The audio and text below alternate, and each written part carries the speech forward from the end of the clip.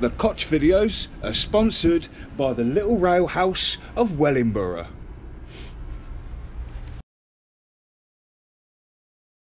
Hello you beautiful lot, it's Purple and I'm at the Wizard's Tower. Now, in preparation for tomorrow's big video, I've got a little video that I found that I would like to show you all.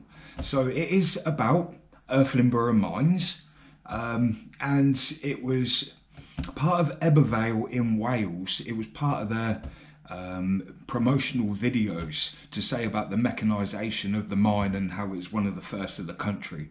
I think it was the first. So yeah, I just want to put that all together. At the same time, I've been very quiet on Facebook and everything, and I do apologise for that. You've seen the videos, but you haven't really heard much of me.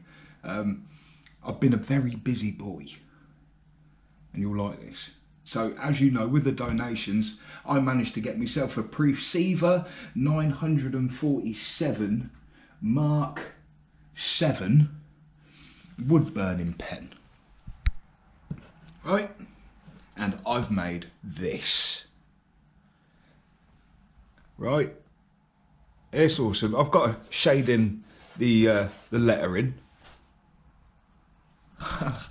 But we now have a board for the Koch, and it's going to be a nice sign finally.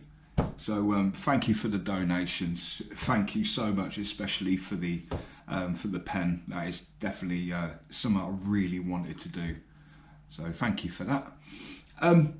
But yeah, enough of that. Let me show you this video of the mines. Now it is black and white, and they were silent films. It looks like it's all explained in the video, but just remember, this is in preparation for Sunday's huge video, which you're going to love. The Ebbw Vale Mines of Irthlingborough. Enjoy.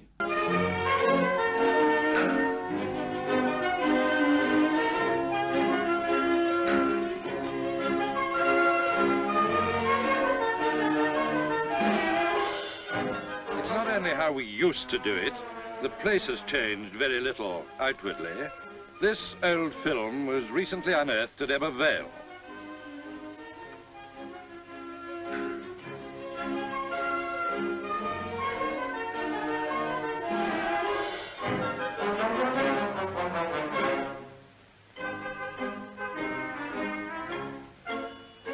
Nowadays we go 2¼ miles in from the tunnel mouth, and the roadways in the ironstone total many miles.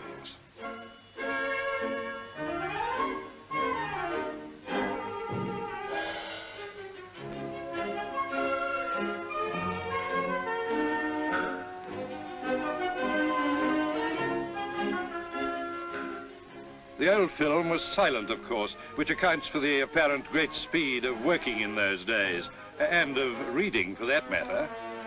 You see, silent film is taken at a rate of 16 frames a second, whereas today's sound projectors show 24 pictures per second, so that this film is moving at 1½ times the speed of actuality. That means that they were not working quite so fast as the film indicates.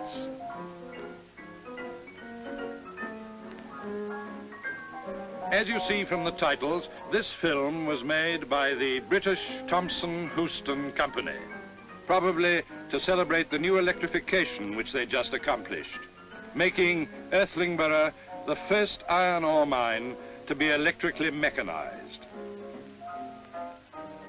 All this, of course, is exactly as it's still done today.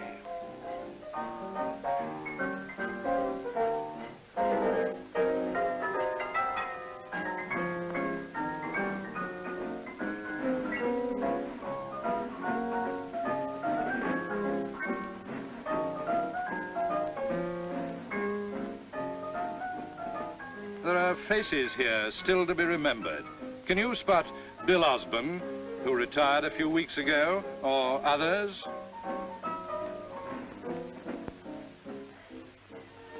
It seems as though they worked in their Sunday best suits in those days.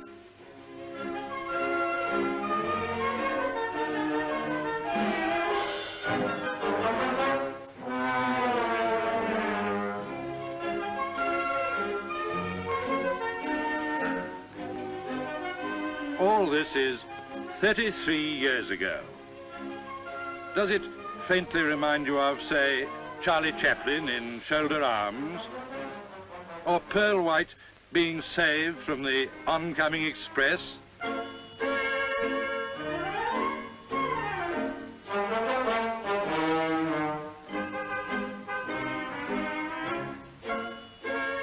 It does look rather as though there's a power cut, except that they didn't have them in those days.